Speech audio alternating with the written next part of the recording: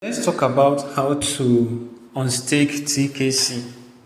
Now, it's a very simple thing. The first thing you need to do is to make sure that you have small BNB in your wallet, the wallet where you stake your TKC. Then the next thing is to remember the number of TKC tokens that you staked. If you don't remember it, just copy your wallet address, go to BSC scan and scan it. Then you're going to see the number of TKC that you staked. Now, when you're done with that, the next thing is to remember the staking duration that you chose.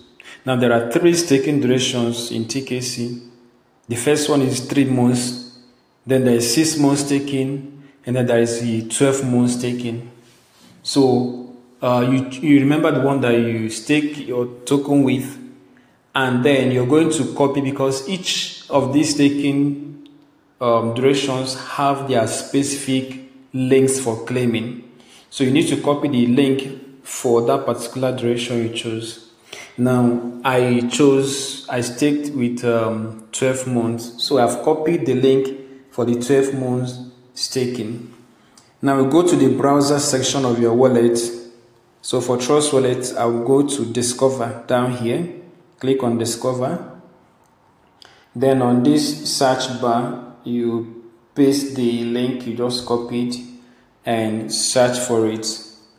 It's going to take us into BSC scan. Okay, so here we are in the BSC scan. Okay, so the next thing we need to do, if you look here, you can see code, you can see read contracts, and then you also see write contracts. Now you switch to write contracts. Click on write contracts here. Then wait for it to load. After it has loaded, the next thing you need to do is to connect to Web3. So you click on connect to Web3. Okay. Then there are 3 wallets here: MetaMask, Wallet Connect, and Coinbase Wallet.